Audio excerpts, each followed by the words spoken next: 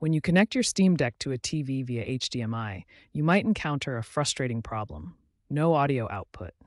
This is one of the most common issues Steam Deck users face. To understand why this happens, we need to look at how the Steam Deck's audio system works.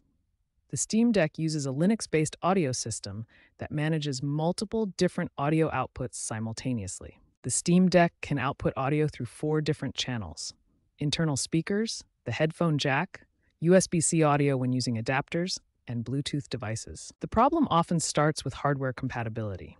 Many users purchase cheap USB-C to HDMI adapters that lack proper audio chip implementation, causing audio transmission to fail completely. TV compatibility is another major factor. Some TVs don't support the audio formats transmitted by certain adapters, creating codec incompatibilities that prevent audio from working properly. For users with docking stations, whether official or third-party, proper power delivery is critical for audio stability. Insufficient power can cause audio devices to be disabled or function intermittently. Understanding these hardware and compatibility factors is the first step to solving HDMI audio issues. The key is ensuring your Steam Deck can properly recognize and route audio to your TV through a compatible connection. The first method involves using desktop mode to configure audio settings.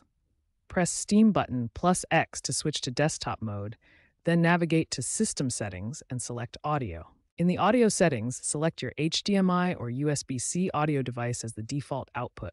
Use the built-in test function to verify audio is working, then return to gaming mode.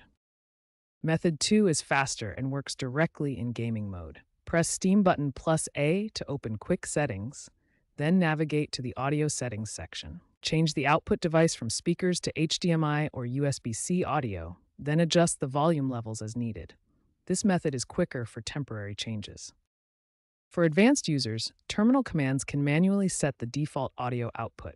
Use pactl list short syncs to see available devices, then pactl set default sync with your HDMI device name. If software solutions don't work, the issue may be hardware related. Consider upgrading to a higher quality USB-C hub or docking station known for better audio compatibility. These methods should resolve most HDMI audio issues on Steam Deck. Start with the gaming mode quick settings for immediate fixes, or use desktop mode for permanent configuration changes.